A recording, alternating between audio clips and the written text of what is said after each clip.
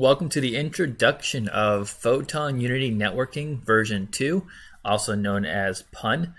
This is for the second edition of PUN, not the first.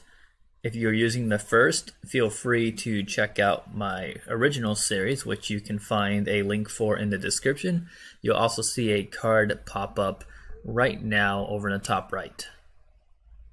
I'm not going to go into a lot of detail about which networking solution is the best, but I will talk about whether PUN 2 will be for you or not, or rather help you make that decision.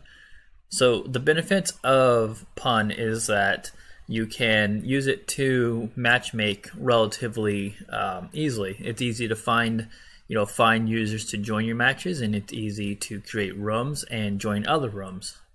In addition, the API is really easy to work with. It's very user-friendly and especially beginner-friendly. Photon is best if you're making a project that does not require a lot of bandwidth and will not be sending a lot of data. So if you are making a MMO, for example, first I would say don't make an MMO. Just don't do it. But if you are, Photon is definitely not for you.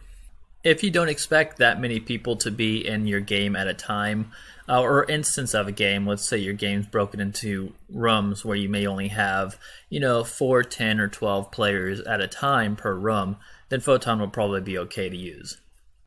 Another thing to consider, and this is a big one, is that Photon is client auth, not server authority. So if you plan on releasing on anything but mobile, maybe console is okay, but definitely not PC, because if you release Photon on PC, it will be very easy for users to hack and cheat in your game. Well, if I haven't scared you off, go ahead and keep watching, and we will begin the series.